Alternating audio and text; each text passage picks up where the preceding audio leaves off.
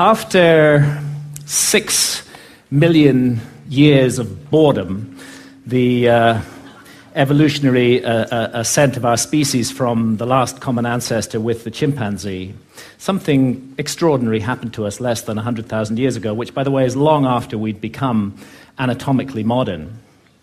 It was a kind of emergence into consciousness less than 100,000 years ago, really less than 40,000 years ago, when we became fully symbolic creatures. And this great change has been defined as the single most important step forward in the evolution of human behavior, is intimately associated with the emergence of the great and transcendent rock and cave art all around the world. And over the last 30 years, researchers led by Professor David Lewis Williams at the University of Witwatersrand in South Africa and many others have suggested an intriguing and radical possibility, which is that this emergence into consciousness was triggered by our ancestors' encounters with visionary plants and the beginning of shamanism. If you analyze the cave art, there's not time to go into the details here, but there are so many details that make it clear that this was an art of altered states of consciousness, of visions, and that plants like the Amanita muscaria mushroom or psilocybin mushrooms appear to have been directly connected with this sudden and radical change. So to investigate this possibility, when I got interested in this mystery, I went down to the Amazon, where there are still surviving shamanistic cultures today, and where they drink the powerful visionary brew, ayahuasca, of which the active ingredient is dimethyltryptamine, DMT, which is actually closely related at the molecular level to psilocybin. Now, normally, DMT cannot be activated orally. When we encounter it in the West, it's generally smoked. There's an enzyme in our stomachs called monoamine oxidase, which switches off DMT on contact. But in the Amazon, they've got round this problem, and they say it was the spirits that taught them how to do it. The DMT in the ayahuasca brew is contained in these leaves from a plant that they call chacruna in the Amazon. And there they mix it together with this vine. And out of the 150,000 different species of plants and trees in the Amazon, this is the one that contains a monoamine oxidase inhibitor, which switches off that enzyme in our stomachs and allows the DMT in the leaves, when the two are married together and cooked in water, to be absorbed orally and takes us on a 4-hour journey into extraordinary realms. Now, it's no joke to drink ayahuasca. The ayahuasca brew it has a foul taste, really hideous, and a dreadful smell.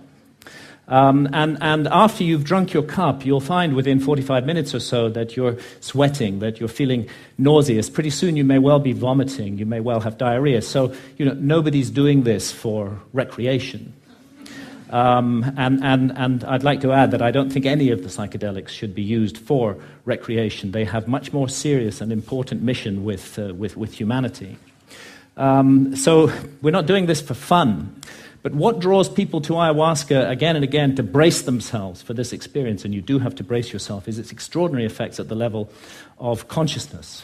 And one of those effects has to do with creativity, and we can see the creative cosmogenic impulse of ayahuasca in the paintings of ayahuasca shamans from Peru, like the paintings of Pablo Amaringo here, those richly saturated colors, the amazing visions that they reproduce.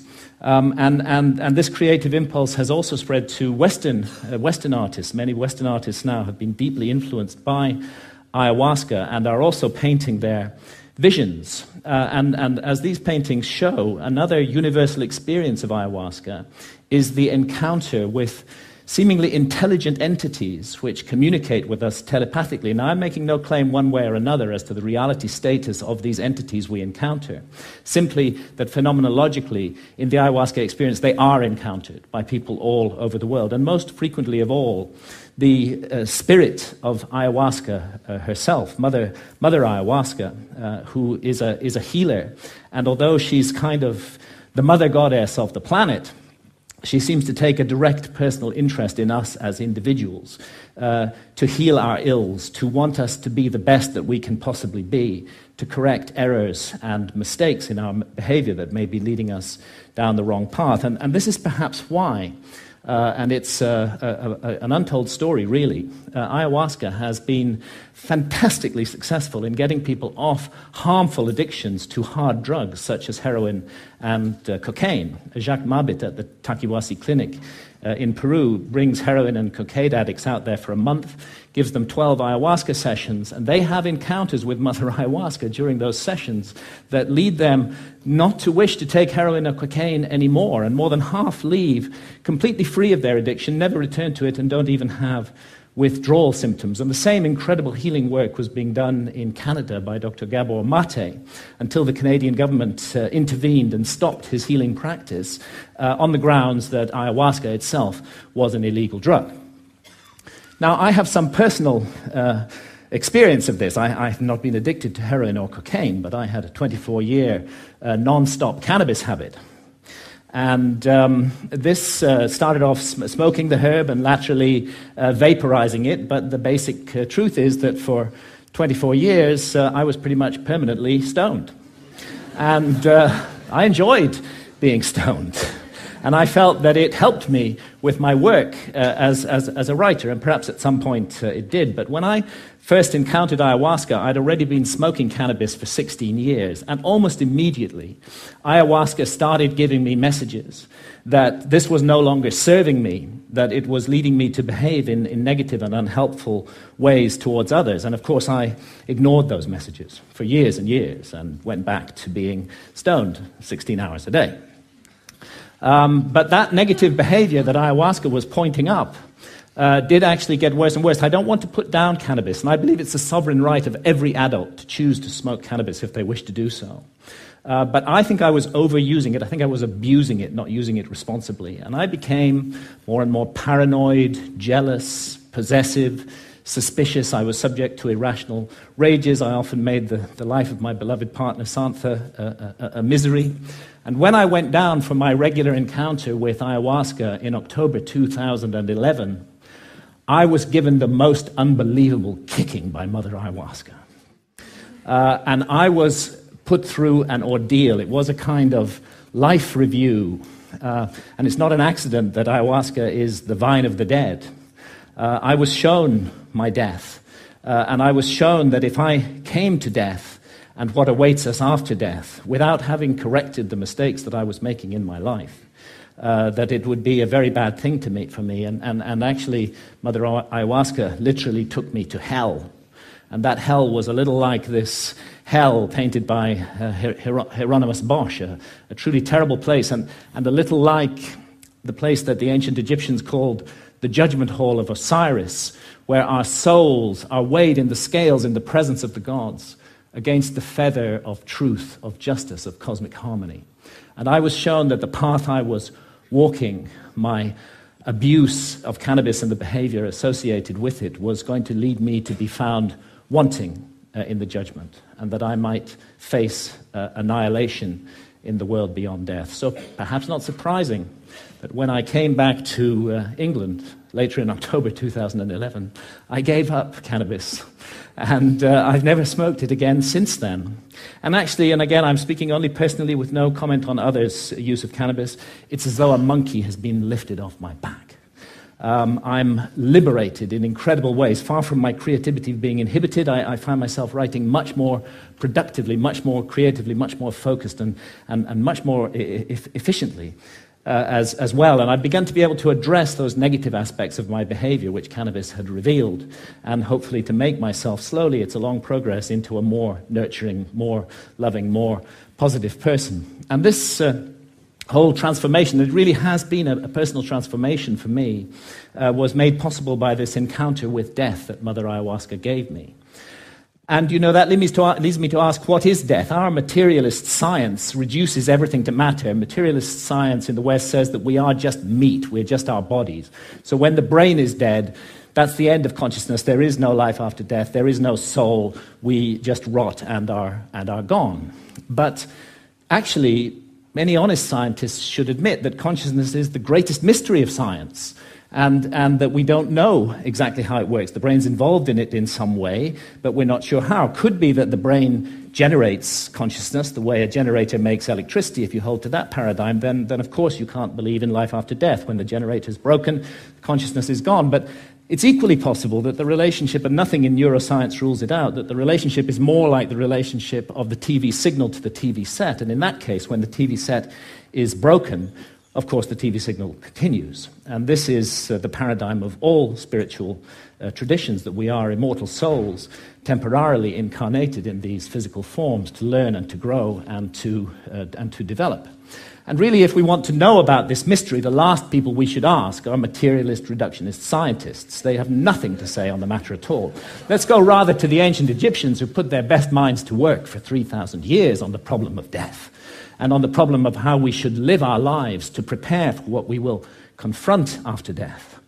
And the ancient Egyptians expressed their ideas in transcendent art, which still touches us emotionally today, and they came to certain very specific conclusions, that the soul does survive death, and that we will be held accountable for every thought, every action, every deed that we have lived through in our lives. So we better take this precious opportunity to be born in a human body seriously and make the most of it. And in these inquiries into the mystery of death, the ancient Egyptians weren't just exercising their imaginations. They highly valued dream states, and it's now known that they used visionary plants like the hallucinogenic blue water lily. And it's interesting that the ancient Egyptian tree of life has recently been identified as the Acacia nilotica, which contains high quantities of DMT, dimethyltryptamine, the same active ingredient that we find in ayahuasca. Now, it's difficult to imagine a society more different from the society of ancient Egypt than our society today. We hate visionary states in this society. In our society, if we want to insult somebody, we call them a dreamer. In ancient societies, that was praise. And we have erected huge apparatuses of armed bureaucracies who will invade our privacy, who will break down our doors, who will arrest us, who will send us to prison, sometimes for years, for possessing even small quantities of psilocybin or substances like DMT, whether in its smokable form or in the ayahuasca brew. And yet, ironically, DMT is, we now know, a natural brain hormone. We all have it in our bodies, and it's just that its function remains unknown for lack of research. And it's not as though our society is opposed in principle to altered states of consciousness. I mean, billions are being made by the unholy alliance of psychiatrists and big pharma in overprescribing drugs to control so-called syndromes like depression or attention deficit disorder in teenagers. And we have a love affair in our society with alcohol. We glorify this most boring of drugs, despite the terrible consequences that it often has. And of course, we love our stimulants, our tea, our coffee, our energy drinks, our sugar, and huge industries are built around these substances, which are valued because of the way they alter consciousness. But what all these approved altered states of consciousness have in common is that none of them contradict or conflict with the basic state of consciousness valued by our society, which I would call the alert, problem-solving state of consciousness, which is good for the more mundane aspects of science. It's good for the prosecution of warfare. It's good for commerce. It's good for politics. But I think everybody realizes that the promise of a society over-monopolistically based upon this state of consciousness has proved hollow, and that this model is no longer working, that it's broken in every possible sense that a model can be broken, and that urgently we need to find something to replace it. The vast problems of global pollution that have resulted from the single-minded pursuit of profit, the horrors of nuclear proliferation, the specter of hunger, that millions every night go to bed starving, that we can't even solve this problem despite our alert problem-solving state of consciousness. And look what's happening in the Amazon, the lungs of our planet, this precious home of biodiversity. The old-growth rainforest being cut down and replaced with soybean farms so we can feed cattle, so that we can all eat hamburgers. Only a truly insane global state of consciousness could allow such an abomination to occur. And I did a back-of-an-envelope calculation during the Iraq War. It seems to me that 6 months' expenditure on the Iraq war would have solved the problem of the Amazon forever, would be sufficient to compensate the peoples of the Amazon so that no single tree ever needed to be cut down again to garden and look after that amazing resource. But we can't make that decision as a global community. We can spend countless billions on warfare, on hatred, on fear, on suspicion, on division, but we can't get together the collective effort to save the lungs of our planet. And this is perhaps why shamans from the Amazon are now mounting a kind of reverse missionary activity. When I've asked shamans about the sickness of the West, they say it's quite simple. You guys have severed your connection with spirit. Unless you reconnect with spirit and do so soon, you're going to bring the whole house of cards down around your heads and ours. And rightly or wrongly, they believe that ayahuasca is the remedy for that sickness. And many now are being called to the Amazon to drink ayahuasca, and ayahuasca shamans are traveling throughout the West, offering the brew, often under the radar, often at personal risk, to bring about consciousness change. And it's true that the message of ayahuasca, the universal message, is about the sacred, magical, enchanted, infinitely precious nature of life on Earth and the interdependence of material and spiritual realms. And it's impossible to work with ayahuasca for long without being deeply and profoundly affected by this message. And let's not forget that ayahuasca is not alone, that it's part of an ancient worldwide system of the targeted, careful, responsible alteration of consciousness. It's recently been shown by scholars that the kykeon used in the Eleusinian mysteries in ancient Greece was almost certainly a psychedelic brew, that the soma of the Vedas may well have been a brew based upon the Amanita muscaria mushroom.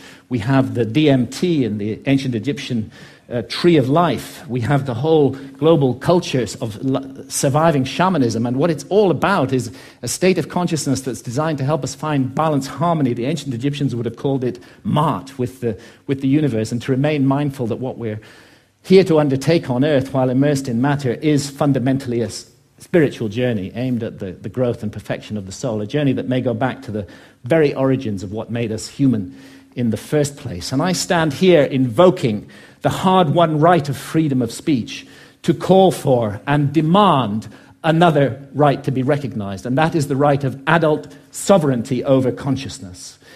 There's a war on consciousness in our society, and if we as adults are not allowed to make sovereign decisions about what to experience with our own consciousness while doing no harm to others, including the decision to use responsibly ancient and sacred visionary plants, then we cannot claim to be free in any way. And it's useless for our society to go around the world imposing our form of democracy on others while we nourish this rot at the heart of society and we do not allow individual freedom over consciousness. It may even be that we're denying ourselves the next vital step in our own evolution by allowing this state of affairs to continue, and who knows, perhaps our immortal destiny as well. Thank you, ladies and gentlemen.